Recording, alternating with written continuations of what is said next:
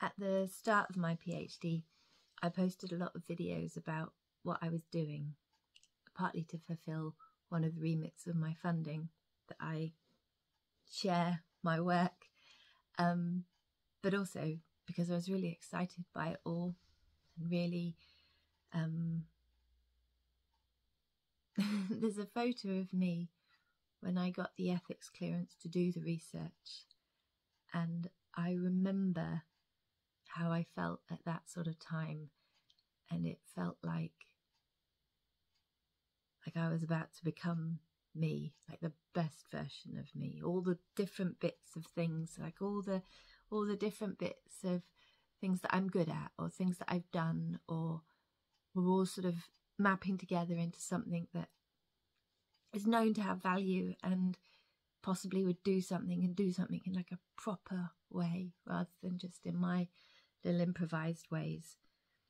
And if you had spoken to me about it at the time, I would have said it's a marathon event, because I've had friends who've done PhDs, and I've watched people do PhDs, and I've never known anybody fail. I know it's possible, but I've never known anybody fail. I've known people quit, but anybody who has kept going has got to the end and has got their PhD. And so I thought, so long as you keep going, you get to the end. And I didn't realise how accurate the analogy was. I've done a marathon once. Thank you, Us and a Bus, for that once in a lifetime experience. I'm not a fan of running. And, when you set off on a marathon, you generally run too fast at the start because of the excitement of everything. And so at the start of my PhD, I organised my life so that I would be able to give it the time that it's owed. I worked 7-day weeks. I still do that. I work half days at the weekend. And it was what I talked about to my friends, who now no longer want to be my friends, because that was all I talked about for a year. I went in fast, and then you get to halfway in a marathon and you get completely knackered, and then people hit the wall, don't they? This sort of moment where suddenly you can't go on. And I hit the wall in the second year of my PhD when I lost my placement for doing the research, and everything that I'd worked so hard for went. It just went overnight. I lost it all. And getting back up after that, so when I ran the marathon, I did see people who had fallen over, wiped out, gone all white and pasty at the side. Getting back up after that was really hard. But I was so lucky and so fortunate in so many ways that I found another placement, which is, it's hard enough to get one, to get two, I was very, very lucky. And I got another placement, so I got back up.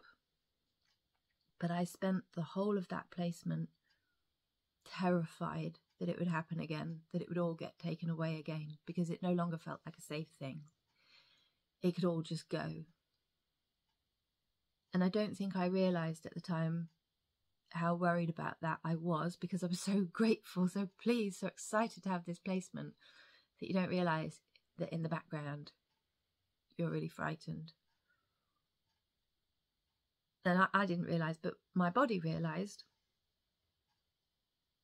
And so you saw the medical stuff that went on, or you saw bits of it that went on over the end of last year and the start of this year. I got back up after the wall, and when I ran the marathon, my aim, I wasn't going to, I'm not going to do some sort of record time, am I? I'm a middle-aged woman. My aim was to run the whole thing, just to not walk. I didn't care how slow I ran. I was just going to run the whole thing. And I got to mile 23, mile 24, something like that. And I went super wobbly and really, really dizzy. And I had to stop running, which I was gutted about at the time. I didn't fall over, I didn't pass out, I didn't stop. But I went really wobbly and woozy. And I had to stop running. I walked a mile. I did run the last 2 miles. And I think that's the bit I've been in.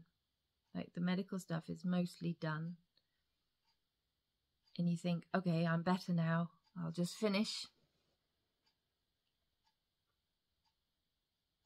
But you don't finish a marathon running like you ran at the start.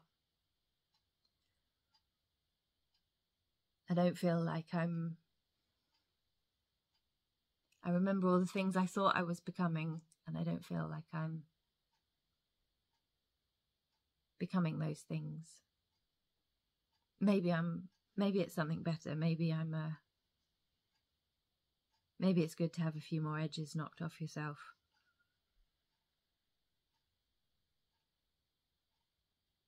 Maybe those things, if they're worth becoming, are worth, becoming for a bit longer.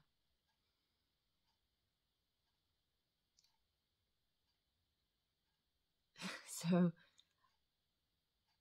earlier in the week, I was given a sort of thumbs up of a first draft of all the main chapters of my thesis. There's still a couple of little bits at the beginning and the end that need writing, but they're not as complicated as the stuff I've already written.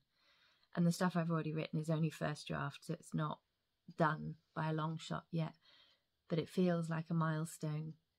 And my supervisors think that I will be done by Christmas. So it's like I can see the finish line, and I have no energy left in my legs, but I am still moving. And it is worth doing. It's worth doing.